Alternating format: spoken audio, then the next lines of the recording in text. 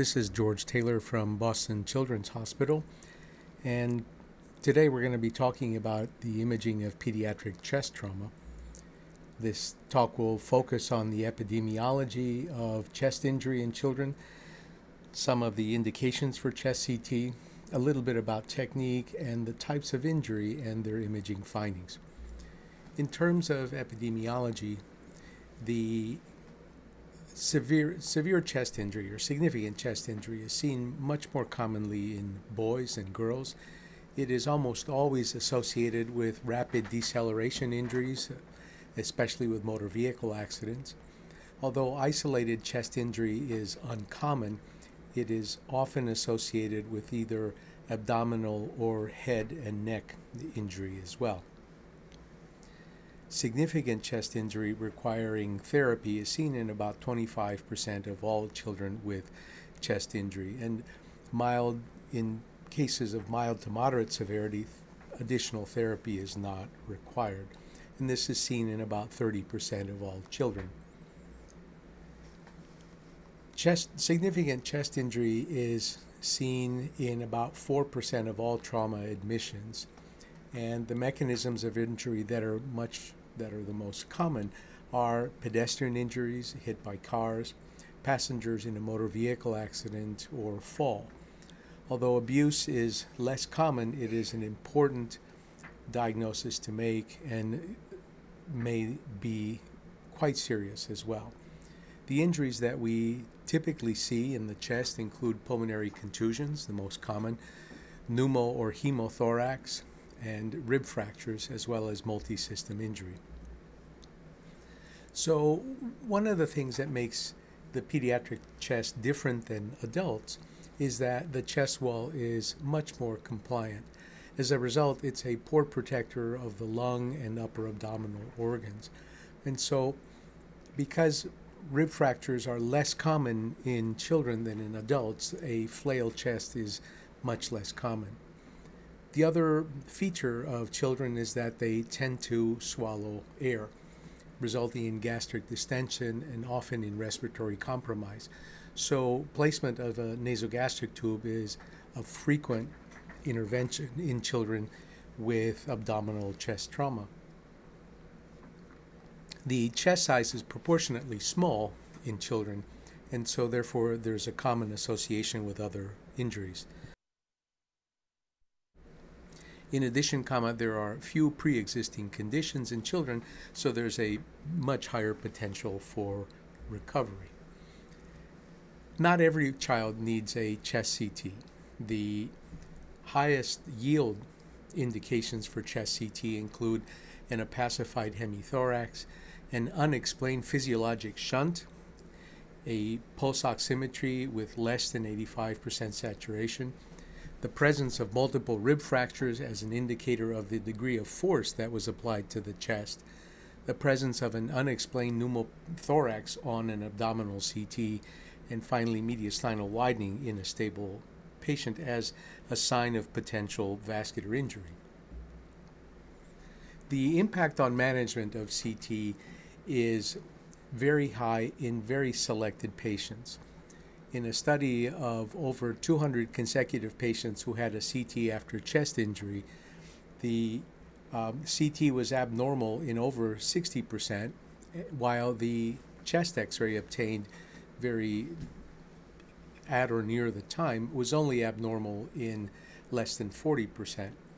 However, interventions that were indicated as the result of a CT scan were relatively uncommon, only being required in less than 5% of patients. And only less than 1% of pneumothoraces were seen only on chest CT, so they were very small and did not require additional therapy. All of this points to the fact that a routine chest CT is not indicated in children unless there is a specific indication and specific concern. The scanning technique is important, but a preliminary AP chest radiograph is absolutely essential to guide us to looking for specific abnormalities. We scan from the lower neck to the upper abdomen after intravenous contrast enhancement, and the timing is during the mixed arterial and venous phase. Our pre-contrast arterial and venous phase studies are simply not indicated in childhood. Well, let's start talking about some of the abnormalities that we can see. One of the common things that we'll see is a pulmonary contusion. The pathophysiology underlying contusions is that of hemorrhage. There's a primary hemorrhage, and there's often spillover of hemorrhage as blood escapes the area of contused lung into the bronchus and then spills into more dependent parts of the lung.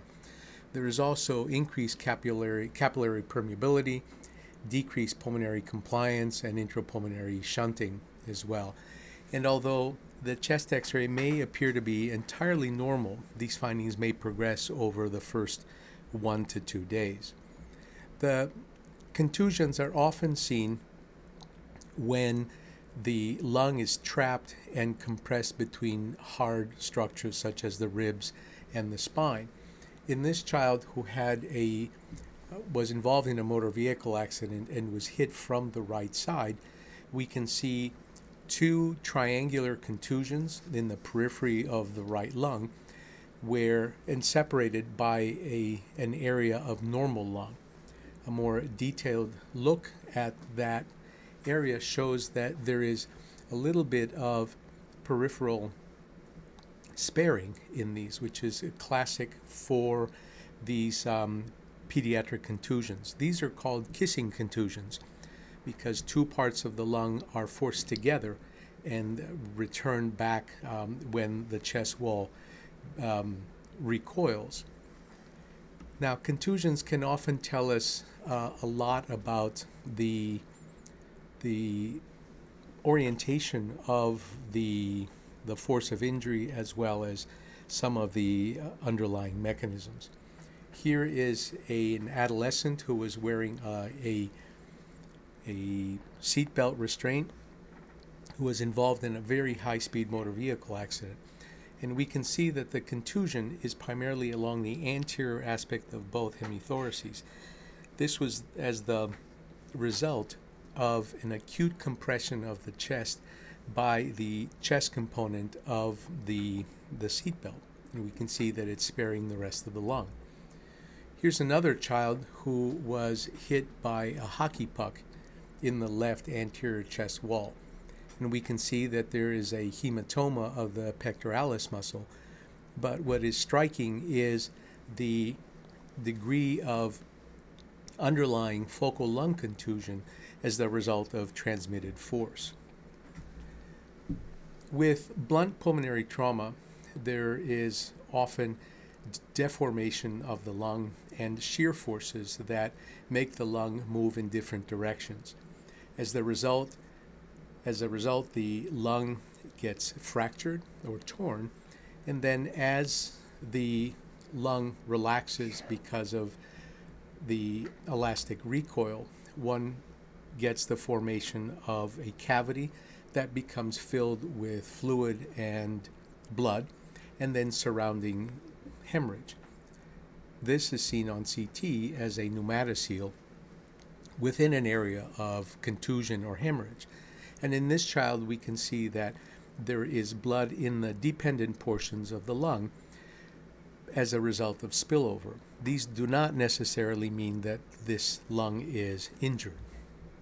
Here's another example of multiple pneumatoceles in a child who has been compressed in the anteroposterior dimension. We can see that both of these are adjacent to the ribs and the vertebral body. We have here an example of a child who has a number of findings in the chest related to acute chest injury. This 13-year-old boy was holding onto a car while going on a skateboard. The car turned suddenly and ran over the child. The preliminary scout radiograph of the CT shows an irregular alveolar density in the right upper lobe. Here we can see a peripheral area of airspace disease in the right lung and patchy areas of airspace disease in the left lung that follow the contour of the body. We can also see a rib fracture of the anterior right chest wall. In a lower cut, we can see that there is spillover blood that's pooling in the dependent parts of the lung. This cleared very rapidly over the next 24 hours. We also see multiple pneumatoceles because of a torn lung and peripheral contusions in the contralateral lung. This is the child's chest from a clinical image of the chest showing the location of the tire tract. This is a relatively uncommon case in that the child had a flail chest with multiple rib fractures. And we'll talk a little bit more about the issue of rib fractures in children later on. Here is a 14-year-old girl who was involved in a motor vehicle accident, but her injury was nowhere near the chest. And yet she has acute unexplained hypoxemia with these dense, patchy peripheral areas of airspace disease in both lower lobes. Here is the large injury, large displaced fracture of her femur. And on CT, she had patchy dependent areas of alveolar opacity that don't represent blood in this case, but represent capillary leakage and the ARDS syndrome. This is a result of fat embolism in acute respiratory distress. Here, a stain of her lung shows fat in the interstitium of the lung as a result of the fat embolism. So you can have significant pulmonary injury as the result of crush injury or fat embolization. Here's another child that has partially compensated shock, showing dilated loops of small bowel, vicarious extravasation of contrast through the gallbladder, and on chest CT she has a similar pattern of bilateral perihilar airspace disease and dependent edema as a manifestation of ARDS, or acute respiratory distress syndrome, secondary to poorly compensated shock. We see this rarely, but it's an important cause of reversible hypoxemia in children. The next category of findings that I wanted to talk about was pneumothorax and hydrothorax. These are very obvious most of the time on plain film, and on CT they can be much better characterized as to the extent of disease, but CT is really not indicated just for the presence of a pneumothorax.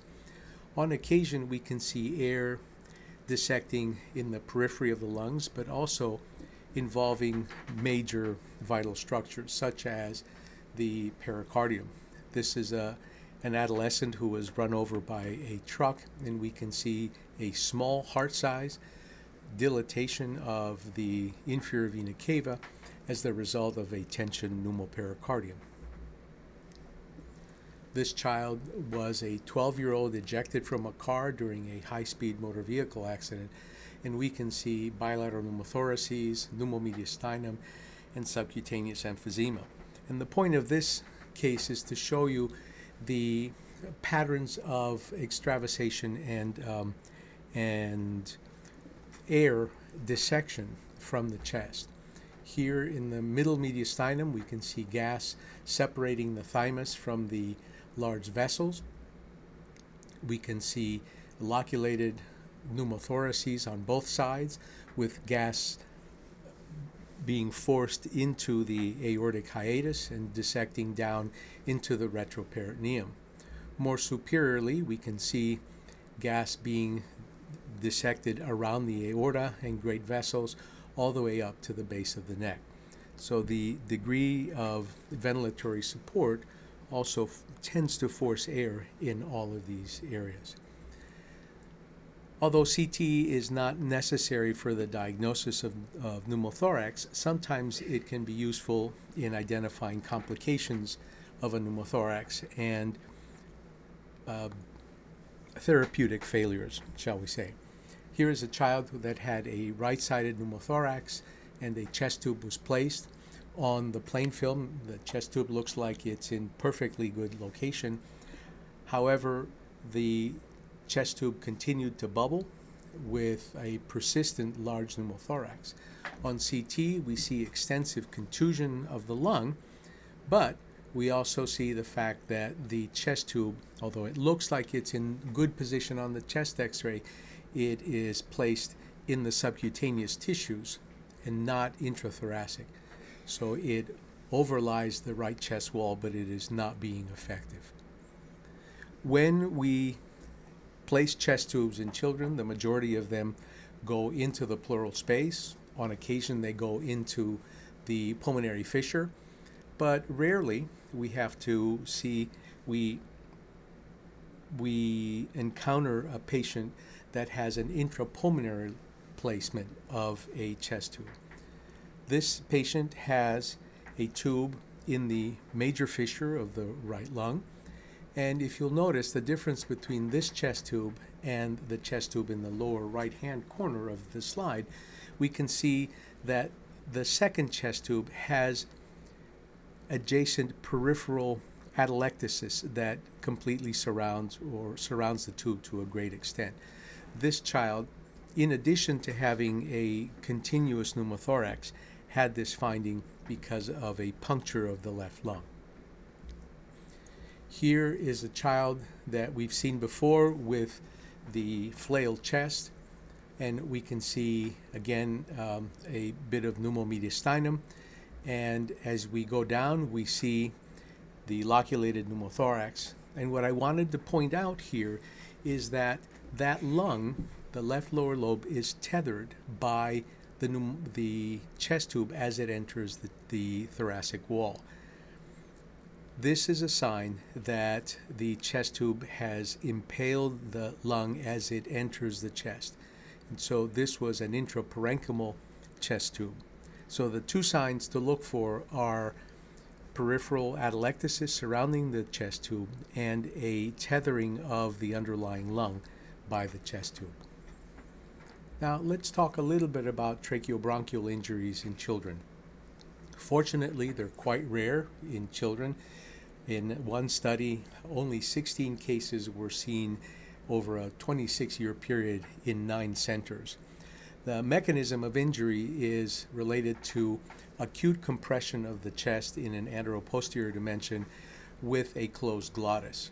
And the common areas of tracheobronchial laceration include the neck, the carina, and central bronchi.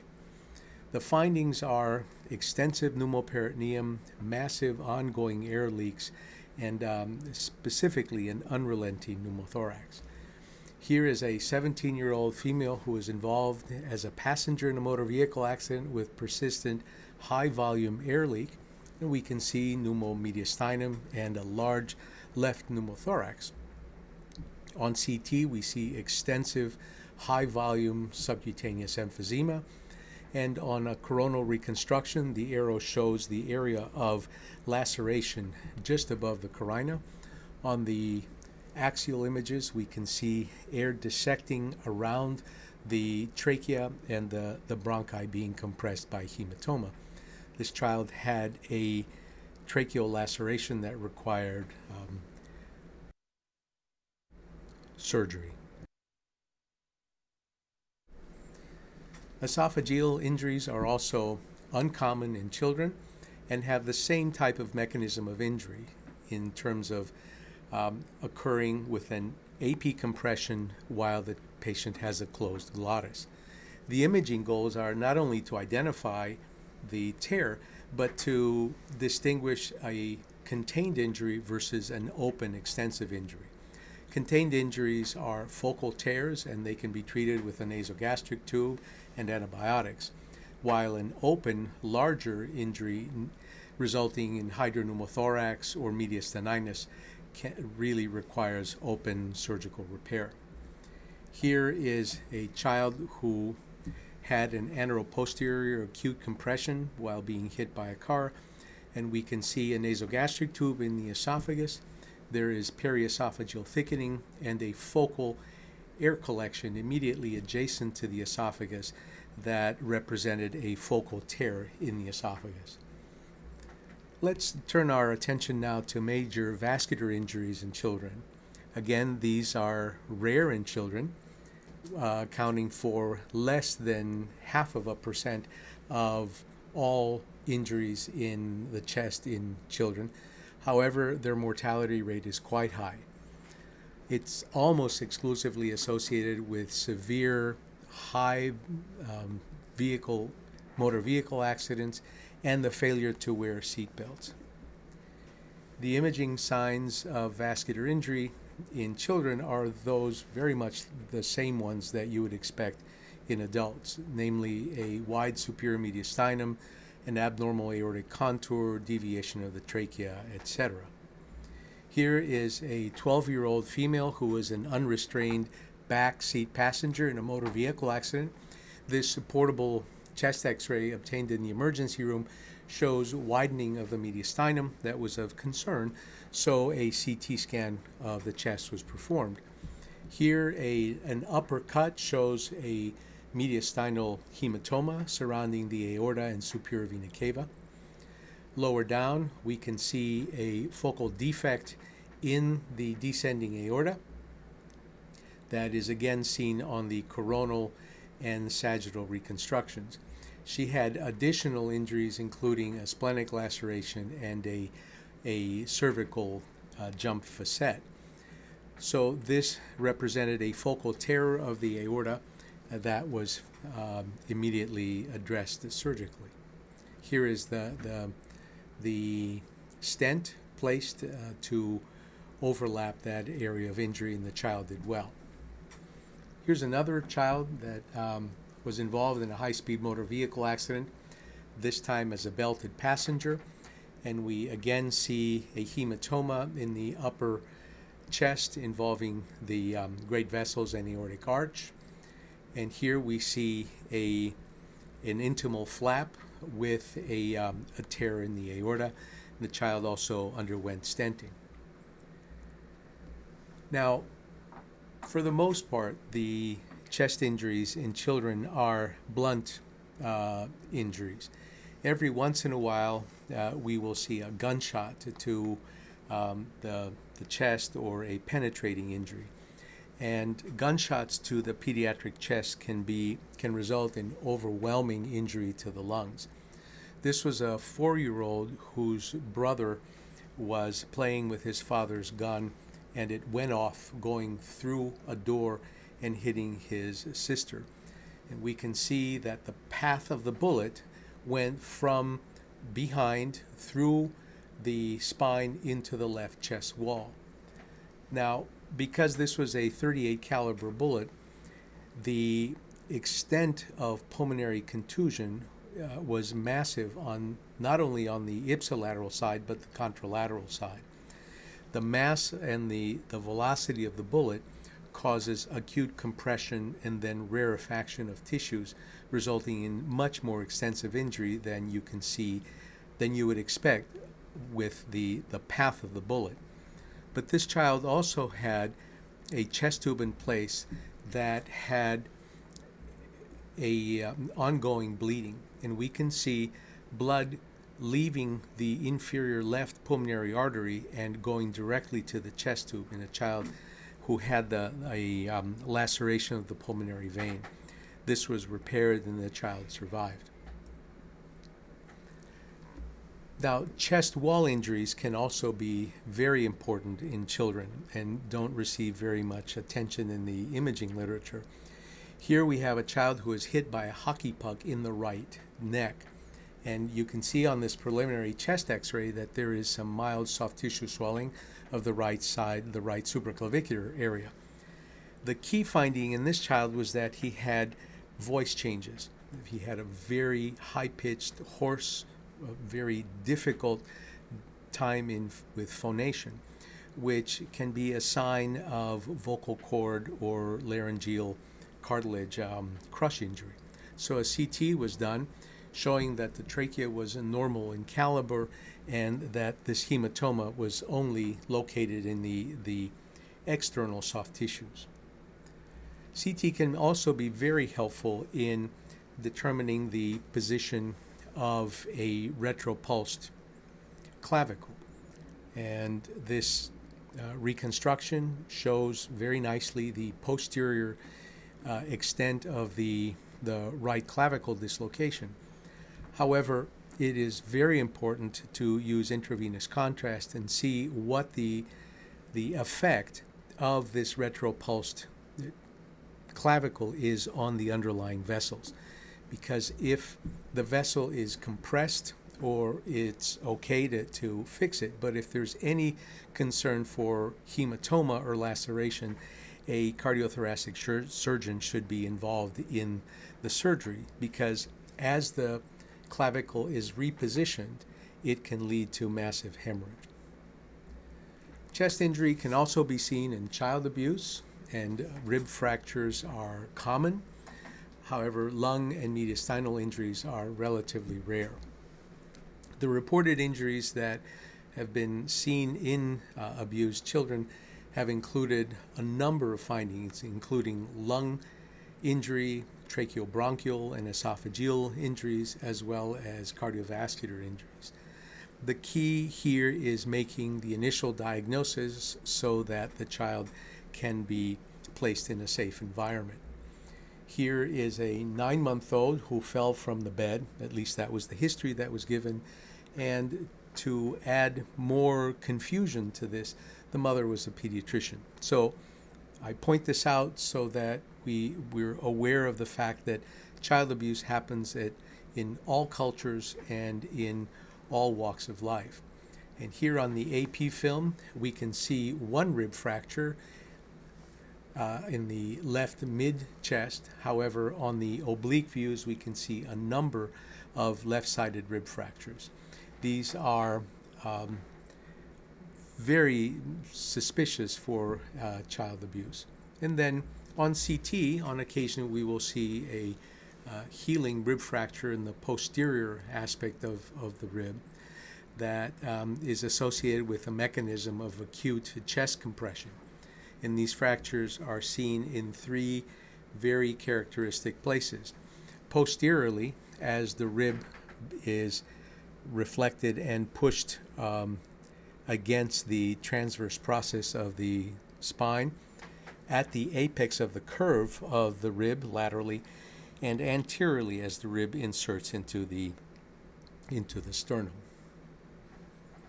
So the other thing I wanted to talk about, since we had mentioned that rib fractures are relatively uncommon, it's very important to look for them, because if we're not looking for them, we will miss serious injuries.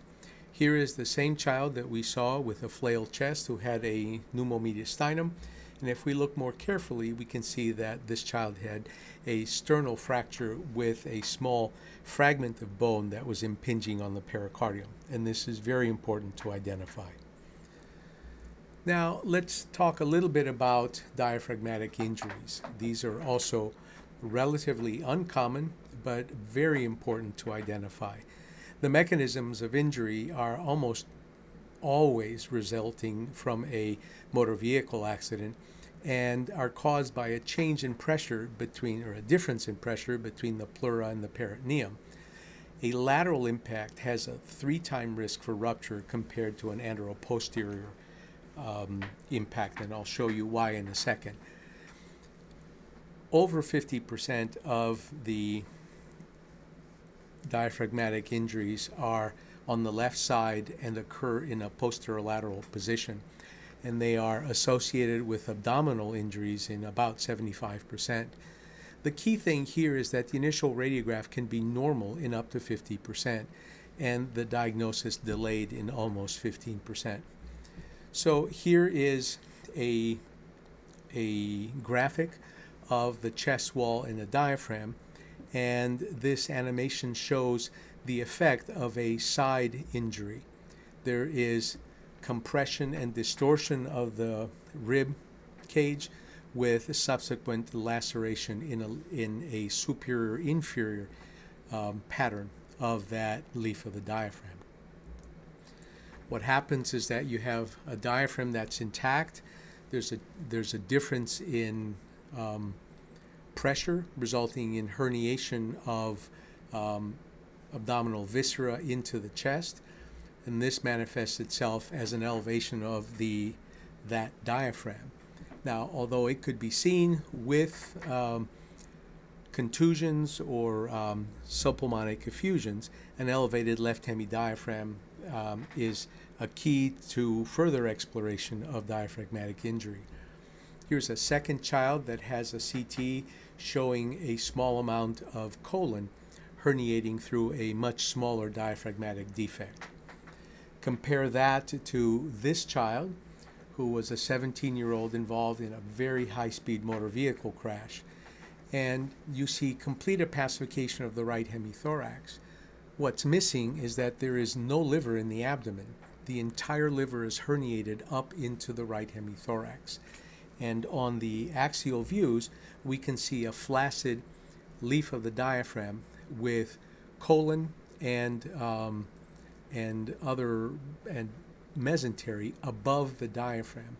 So this was a complete tear of the right hemidiaphragm with herniation of the liver into the right chest. Every once in a while, we will miss a diaphragmatic injury because the child is on positive pressure ventilation. This was a young child who had been the victim of non-accidental trauma, and on CT we knew that he had a hepatic laceration and hematoma. However, he was on positive pressure ventilation and could not come off the ventilator.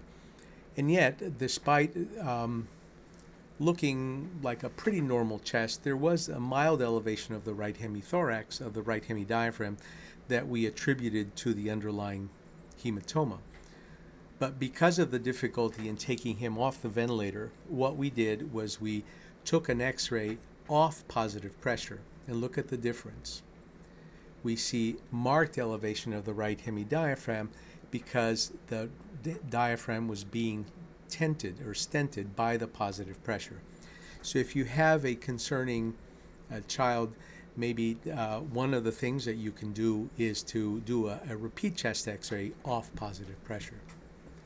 Well, what is the effect of chest injury on children?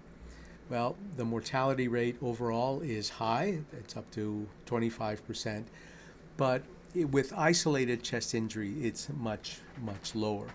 So the excess mortality is often associated with multi-organ injury, chest and abdomen or chest and head. The injury type affects mortality as well. Heart and vascular injuries are obviously much higher mortality rate. Pneumo and hemothoraces are associated with a much higher mortality because of other underlying injuries and so forth. So I wanted to finish with a review of what the differences are between adults and children.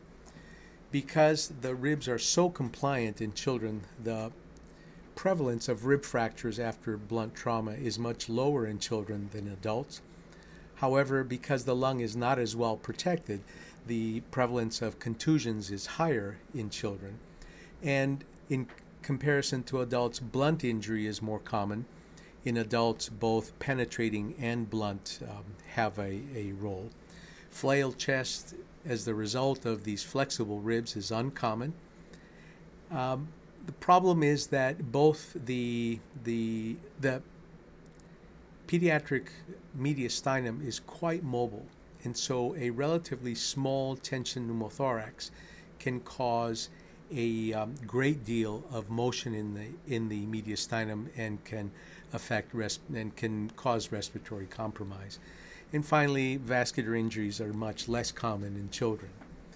So the last things I wanted to leave you with, our conclusions, were that the emergency chest radiograph is really an insensitive tool for looking at all of the chest injuries in children, and CT can really do a great job in demonstrating the true extent of injury and the complications of therapy, and it may be quite useful in the early identification and management of life-threatening injuries. However, routine chest CT is simply not indicated in children. CT should be used as a focused, injury-based imaging modality. Thank you.